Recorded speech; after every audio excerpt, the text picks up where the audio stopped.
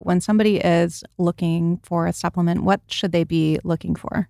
Yeah, I think it's important to find a supplement that's DNA verified.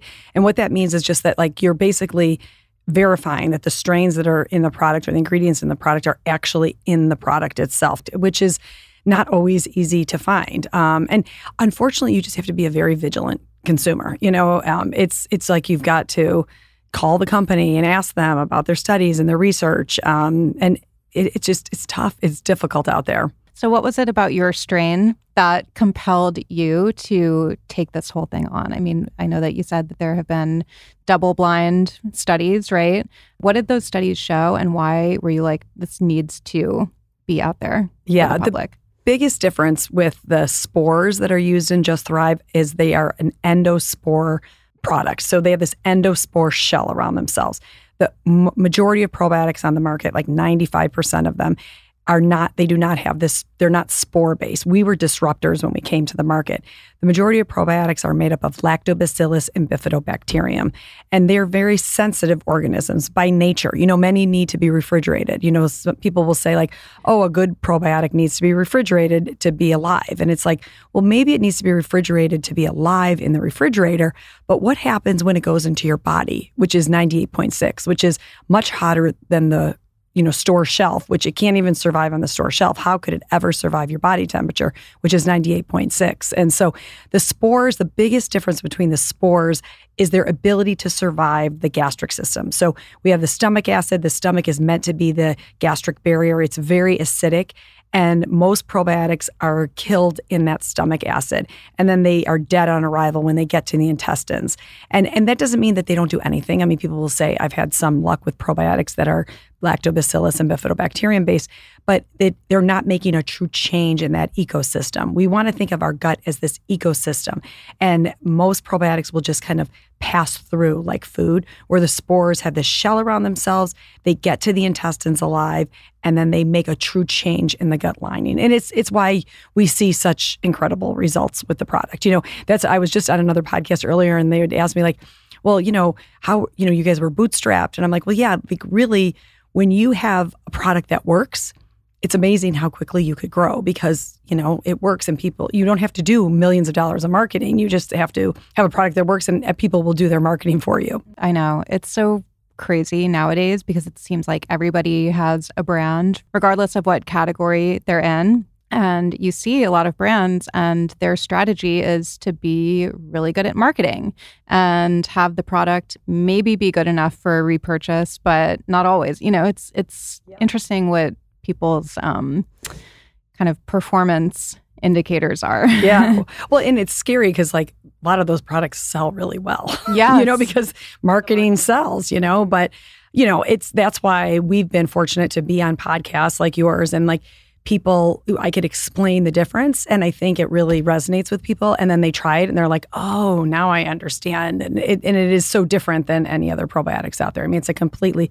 different category and it has so many effects on your overall health because, of course, we know our gut has so many effects on our overall health. Yeah, it's like the efficacy does the marketing for you. Yep. You don't have to be paying all of that to try to convince people. I'm just curious, like other brands where they do have to be refrigerated and they don't make it to the stomach alive, or what is their rationalization for that? Well, I don't think any of those brands were like ill-willed or anything. It's just based on what we used to know about the gut microbiome. The National Institutes of Health conducted the Human Microbiome project about 10 or so years ago, and it told us more about the gut than we ever knew before. And now we know how probiotics function in the gut, what we want them to do. We want a probiotic to get there alive and stay there for a while. Even if some of those probiotics do get there, even if some of the strains do get there, they actually pass through, similar to like food passes through, where the spores, when they get there, they go into their live state and then they stay there for about 21 to 28 days where they're making this true change in the gut. And I like to always use like the garden analogy.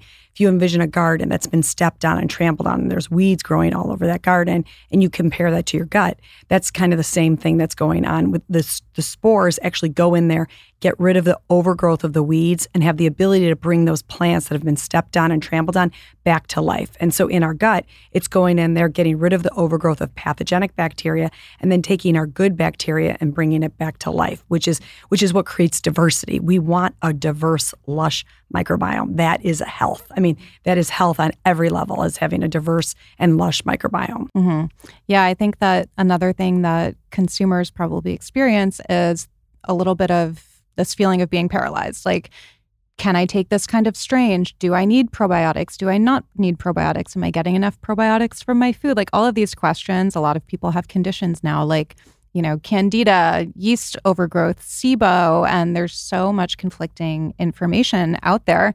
So I know that, you can't give medical advice or anything like that, but is it just a rule in general that everybody can benefit from this? I would imagine that all of our microbiomes are just fucked right now because of our exposures every day and our food and all of that. Yeah, no, that is a really good point, because our microbiomes are really screwed up. I mean, we know that everything that we're doing in this world is like offensive to our gut health. So when we're talking about antibacterial soaps, antibacterial hand sanitizers, antibiotics that are in our food supply, antibiotics that we take, glyphosate, which is the active ingredient in Roundup, all these things that we're doing on a daily basis are just wreaking such havoc on our gut health. And it's why we're seeing this increase in allergies, autoimmune issues. I mean, kids now have epidemic levels of allergies. I mean, when I was a kid, I knew one classmate from, and obviously that was a long, long time ago, but from kindergarten all the way through the end of high school, that had one classmate that had peanut allergy. So, I would argue that,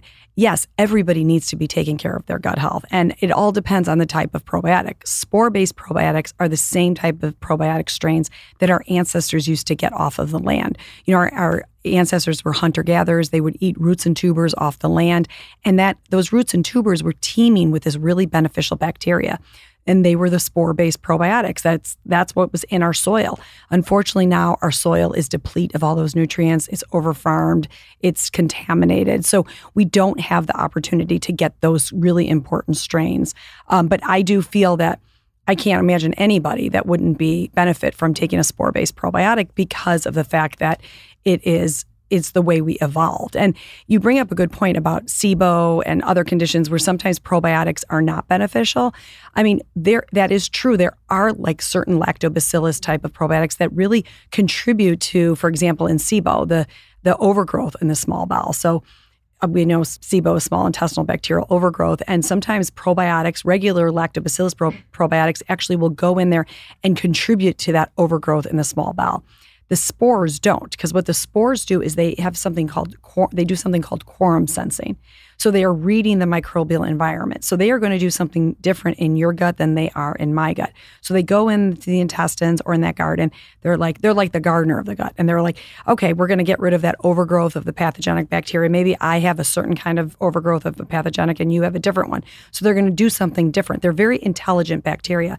Then they go in there and take our good bacteria and help bring it back to life. So you do have to be careful, obviously, with some probiotics. I would imagine most probiotics are probably safe for most people, but there was a study that came out that showed that some of these probiotics will actually compete with your natural gut flora and not be able to help fight an infection or fight something that's going on. So, yes, you do have to be careful. I would say most probiotics are pretty safe and benign, but it's something to keep in mind. Where the spores, we were meant to consume. Our ancestors consume them on a daily basis. And it is why we see such incredible results with the product.